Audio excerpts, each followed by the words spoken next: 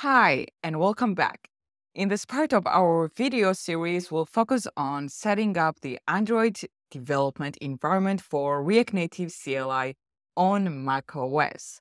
Before we begin, make sure you have around 10 to 15 gigabytes of free space to accommodate the additional tools and dependencies we are going to be installing. Since we have already set up some tools during the iOS development setup, the Android setup will require fewer steps. But we are going to have to go to the React Native official website to see what is the latest guidance on setting up the development environment for development OS, which is macOS and target OS Android. So this is the list of the dependencies that we're going to need to install. We have already installed Node and Watchman and React Native command line interface. So what's left to do is to install the JDK and Android Studio. So let's start by installing the Java Development Kit. And while we're going to be doing that, I am going to explain to you exactly what Java Development Kit is. So I'm just going to copy these two commands here and then just click on enter. And let's start talking about what Java Development Kit is. The JDK is an essential component for React Native Android applications. It provides the necessary tools and libraries to compile, debug, and run Java code, which is the foundation for Android development. While the JDK installation is in progress, let me explain why we need it. React Native bridges JavaScript code with native code, allowing us to interact with device features and APIs. To do this on Android, we need to write some native code in Java. The JDK enables us to compile and run this Java code, ensuring seamless communication between our React Native app and the Android platform. So let's just enter the password now. And great, all of this was installed successfully. Let me run this last command as well. I think it's just going to display information about the JDK that's been installed. Great. So after that, we are going to need to install the Android development environment. So the first thing that we're going to do is install Android Studio. So let's just click on this link. And we're going to be redirected to the Android Studio page. Let's just click on downloading this and say that we have read and agreed to the terms and conditions. And right now I'm on the Intel chip, so I'm going to click on this. Great, so we're going to just download this. And while we wait for it, I can tell you exactly why we need Android Studio. So Android Studio acts as our primary development environment, offering powerful code editing, debugging, and testing capabilities. It also provides Android Virtual Device or AVD Manager, allowing us to create and manage virtual devices for testing our React Native apps. So these AVDs are going to be something similar to the simulator of iOS. Great, so now that Android Studio is downloaded, I'm just going to click on this and I'm going to drag Android Studio to my applications. And it's going to start installing. So let's wait for this to complete for a couple of seconds here. Great, so it has been installed and now we're gonna have to set up a couple of other things. So I'm just going to open up Android Studio and I'm going to follow the installation guideline right here in the documentation. So I'm not gonna import any settings. I'm just going to go with the normal setup. I'm not gonna send any statistics to anywhere. And here I'm just going to click on next. I'm gonna go with the standard installation process. I do like the dark mode, so that's a personal choice. You can choose whatever you like. And here we go. We are going to be installing all of these. And I'm going to click on next. And here I'm going to have to accept. And I'm going to have to accept right here as well. And then I'm going to click on finish. So now some things are going to be set up for us. And right after these components are downloaded and installed, we're going to have to make sure that everything that we needed has been installed, and we might have to actually install a couple of more things. So let's wait for this to complete, and once this is completed, just come back to the video. Great, so everything has been installed. Let's just click on finish. And now let's check on a couple of other things. So here we want to make sure that everything has been installed as we needed it to be. So let's click on more actions right here. And then let's click on the SDK manager. And we should see the SDK platforms right here. And we should make sure that Android 13 Tiramisu is checked off here. And since it's not, I'm just going to click here. Let me see all the package details for Android 13. So I need the SDK platform 33, which is checked off right here. And then I will need this part right here because I have the Intel chip. So let's see. So I would need this one. And then I'm going to click on apply and OK. And I'm going to accept the terms and conditions, click on next, and wait for this to download. Once it's downloaded, please come back to the video and we can continue with our setup.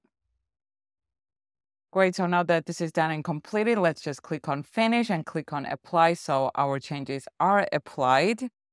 And great, after that we're done. Let's just click on OK. And what we want to do after is the configuration of Android Home environment variable, which is going to be done using these lines right here. And we're going to use these lines and we're going to copy them and we're going to paste them into these files. So now it says here that we can just paste these lines in one of these files, but I do recommend creating all of them and putting these lines in each of these files because you might face some issues later in the course if you don't have them in all of the files. So let's just do it now so that you don't have any hassles down the road. Great. So let's do sudo, which gives us administrator rights, and then nano, which is the editor that we're going to open up inside the terminal. And then let's just copy this zip profile file here, paste it here, and then click on OK. Now I'm going to enter my password. You can enter yours. And here, as I said, let's just copy this and paste it here. And to save, you can just click on Control X and then just say Y for yes, and then just click on enter, and that's it. Now, if you go back and run this command again, you're going to see this appear right there, which means that it has been saved. Great. So now let's do the same for this file right here. So let's just copy this file name and do sudo nano and this file name. Click on enter. This file didn't exist before. We're just creating it right now, which is completely fine. I'm just going to paste this here.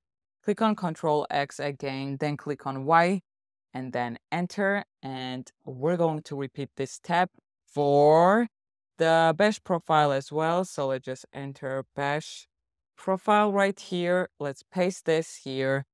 Control X again, and then Y for yes, and then enter. And let's run this for the last time for bash rc file. Let's paste this here, Control X, and then Y, and then enter, and great. We are done with this. Now, if we want to see that Android Home has been set, we can run this command right here. Copy this and paste it here. And I'm just going to click on enter and we see nothing. And this is actually expected because if you want to see these changes reflected, you might actually have to quit the terminal and then open this terminal again. And then you can just click on up arrow so that you get the last command that you ran in the terminal and then click on enter. And you're going to see the path of Android Home written in this variable, which was set from here. Great, so our setup is complete. Now, the last thing that we need to do is make sure that we have some kind of AVD set up so that we can open up a virtual device where we're going to see our application running. So let's just go to Virtual Device Manager. And here we actually see that Pixel 3a has been installed. Let's create one more device. Let's go with Pixel 4a maybe, and then click on Next.